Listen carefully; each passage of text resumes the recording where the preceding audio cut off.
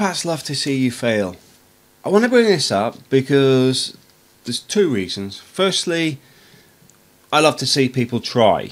I love to see people succeed. So from my point of view is I'd much rather people just got on with it, and you will get slack, you will get people turn around and say, well, why are you wasting your time, etc. But at the same time, it doesn't matter if you succeed or not. The fact is you tried. Because a lot of expats do not try. They're quite happy to sit at the sidelines and grumble about everything, but will not put the effort in. But from my point of view is I would love to see people actually succeed, and I love to see people actually trying to get ahead in life.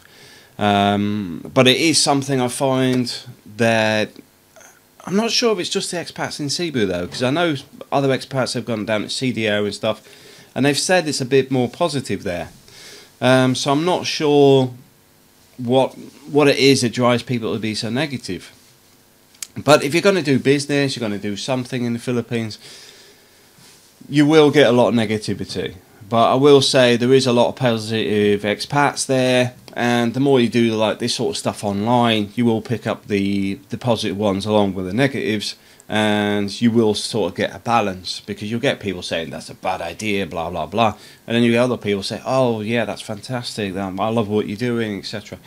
So be aware, don't feed off the negativity. You know, if people are running you down, don't worry about it, just shrug it off, move on.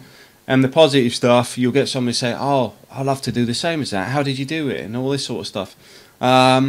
Because that's what life's about. The problem you get is media loves negativity. Media loves it. It doesn't like saying you're happily married. It doesn't like saying you're doing really well for yourself. It loves to say, look at you, you failed. Look at you, your marriage is in tatters. It loves that stuff. But when people are happy, successful, etc., it doesn't feed on that very well. The only place it probably does is Hollywood, which is an illusion.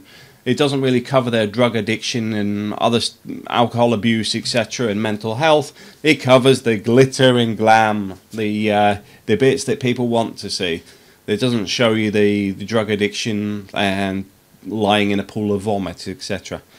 But just wanted to say, I support your ideas. It doesn't matter what it is. I'm supporting the fact that you're trying, you're doing something, you're positive, you're moving yourself forward, and that's the important bit.